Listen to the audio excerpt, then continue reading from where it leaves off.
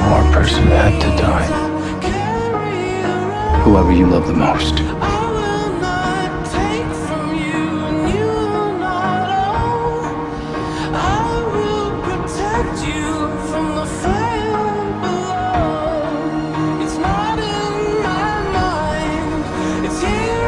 You're not alone.